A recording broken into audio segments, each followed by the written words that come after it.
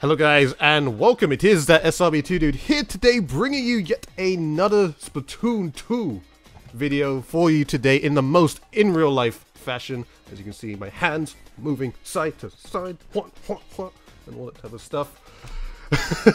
I don't know why I just did that, but anyways, this is basically a comparison video or slash versus video for you guys to decide what controller is best for you. Is it the Joycon Grip Controller or is it the Nintendo Switch Pro Controller? So basically in this video I'm going to be talking about the specifics about how the controllers feel while playing Splatoon 2 and basically the pros and cons with both controllers, because these two controllers both have positives about them and negatives about them. So I'm going to be going through everything with you. So the first thing I feel like I should do is go over the Joycon Grip. Now the Joycon Grip, very much like the Wii U gamepad. I actually have this right here. For those of you who have played Splatoon 1, you'll probably remember that this was the big old thing that we had to play on. Actually, I'm saying it's a big old thing, but it was a really comfortable controller at the time. Like no one really complained about it. Besides that, you know, it was a little bit heavy and stuff like that, and the battery, of course, ran out very quickly. It probably lasted like an hour, and then we had to recharge it every single time. But the reason for why I'm bringing it into this video is because the Joycon Grip specifically has that same type of feel, because you kind of hold it the same way as a Wii U gamepad. So if you play with motion controls, you can probably get the same type of feel of the truck driver method that I've explained before, where you have like the controller flat and then you can turn left and right and stuff like that. It has that same feel as a Wii U gamepad, which is why it's very good in that aspect. But let's talk about the buttons of the controller. So first of all, the analog sticks and the pressing analog sticks, they're alright. They don't turn as, I guess, fluidly. It feels, in my opinion, it feels a little bit strange compared to the Pro Controller, but I'll get further into that. You've also got the buttons of the controller. They're very much like the Nintendo 3DS or Nintendo DS buttons, and the D-pad as well, very much the same like that. And you got basically the back buttons. You got the two left and right buttons and the two L and R triggers. They're they're much like the 3DS as well. I mean, how they feel. They just basically just click in. They don't go too far in, but they just click in. But to go over the thing about playing Splatoon 2 with this specific controller. Now, as I said before, it's very much like the Wii U gamepad, of the same type of feel when playing with motion controls. Like some people, I guess some people play with motion controls like this. Crazy people, but if you're used to it, then that's you, innit? But as I said before, the majority of people who played Splatoon 1 were very much used to having the controller somewhat flat like this, so it has the same feel when playing with motion controls and stuff like that. So if you're to make like a right turn, it's just the same types of movements, and it just feels pretty good in that aspect. That's why people favor it. But there are some cons about the Joycon Grip Controller. That's kind of funny. Joycon, you know, it's Nintendo. Smart people. This is why there's a Pro Controller. But my issues with this specific controller is the positioning of the stick and the button placement. So if you notice, the stick and the B button are very close together. So once you got your hand on the stick, I mean, it could be just the thing that I have a big hand, but like, it's very close to each other. It can feel a little bit uncomfortable, like you're trying to have to reach over, or use your thumb to reach over the stick to actually try and press the jump button, because the jump button is right here.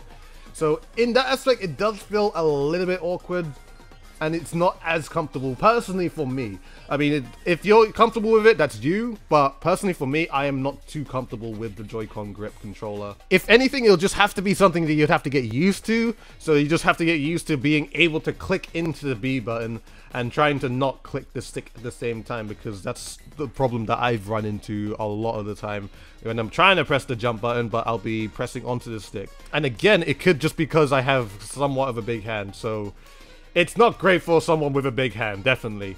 Another problem I feel is that the left stick can be sometimes a little slippery, or sometimes a little bit inconsistent, I guess.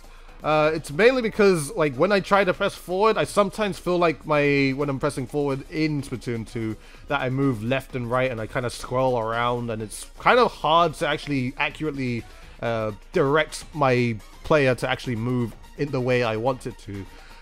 That's something I really noticed a lot of the time when playing with the Joy-Con controller.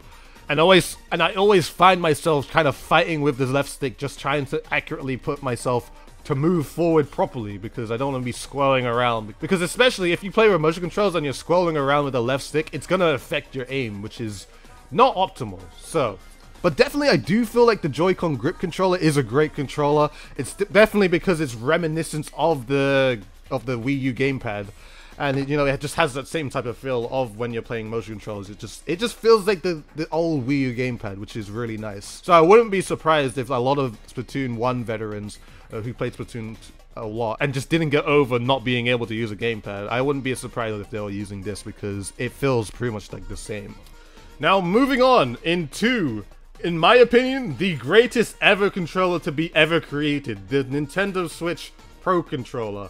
Now, there's a lot of good things I have to say about it, and of course there's some bad things I gotta also say about it as well. But let's talk about the Pro Controller. Now, just having it in my hands, it's very, very comfortable. The thing I especially like about it is the button placement. So let's talk about that. So, of course, you got your, the same left and right stick. One thing I've noticed with the left and right stick is that there is a little bit more to work with, like as you have with the Joycon Grip Controller, because when you press forward on the analog sticks, you're pretty much already at full speed of whatever you're directing it to. But with the Pro Controller, you have a little bit more to work with. Like, you can kind of push it slightly up, and you can be a little bit more accurate of how fast you want to move with your analog stick. So there's a lot more to work with, and you can kind of define how fast, like, you want to move your camera left and right, how fast you want to move forward and back and strafe and stuff like that. One thing I love about the Pro Controller. Another thing is the button placement. As you can see with the Pro Controller, the A, B, X, and Y buttons are on the right side of the stick, compared to the Joycon Grip Controller. The Joycon Grip, like directly, the buttons are directly over the stick. But why I love the Pro Controller to have the buttons like this is because it's a lot more comfortable. It's a lot more, I can just kind of shift my my thumb onto the stick very, very comfortably. And I can just put my hand back on the stick just really easily as well. So that's just one thing I really like about it. We can talk about the back buttons as well. The left and right button, very, very easy to press in.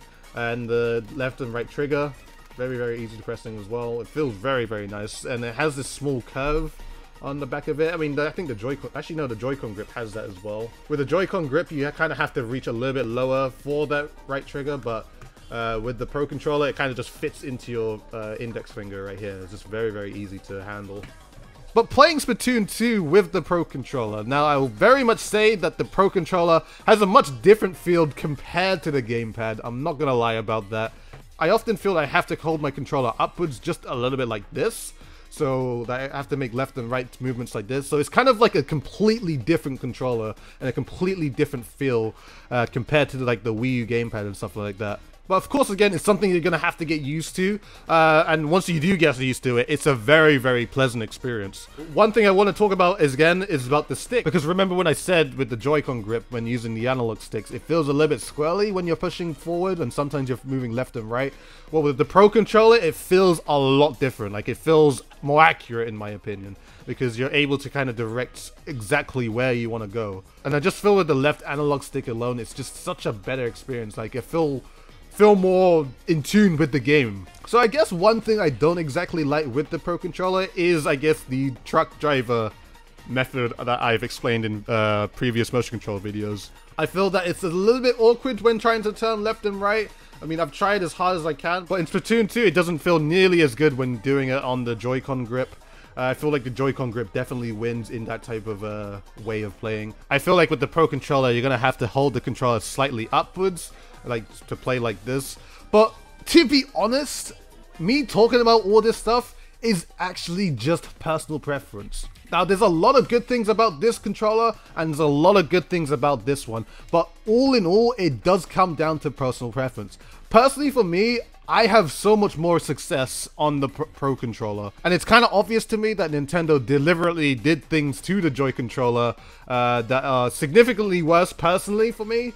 compared to the Pro Controller, because the button placement is perfect in the Pro Controller, but the button placement here, I mean, it's extremely hard to even play claw. Like, some people like to play claw grip, which is when you're having your index finger on the button so they can press like that, so you can hold the stick at the same time and shoot at the same time. It's a little bit different, and it's very, very awkward, I'm not gonna lie. But when playing with the Pro Controller, it's much more comfortable. As you can see right here, you can press all the buttons just like that, and it's just like that. Easy. Personally, for me, it's easy. But again, as I said before, every time and then, this is entirely personal preference. Now, I'm not going to say the Pro Controller is better than the Joy-Con Grip. I'm not going to say the Joy-Con Grip is better than the Pro Controller. Personally, for me, I feel like the Pro Controller is better because it works better for me.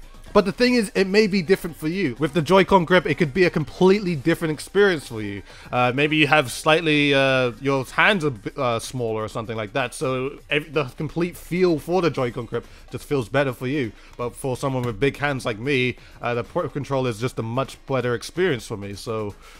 Entirely, this whole thing, this whole versus thing, it's always personal preference. So whatever you decide to choose, just at least take the time to experiment to see what is better for you. Now, of course, it's the thing where the Pro Controller costs £70 or $80, wherever you live. It might cost like a significant amount of money.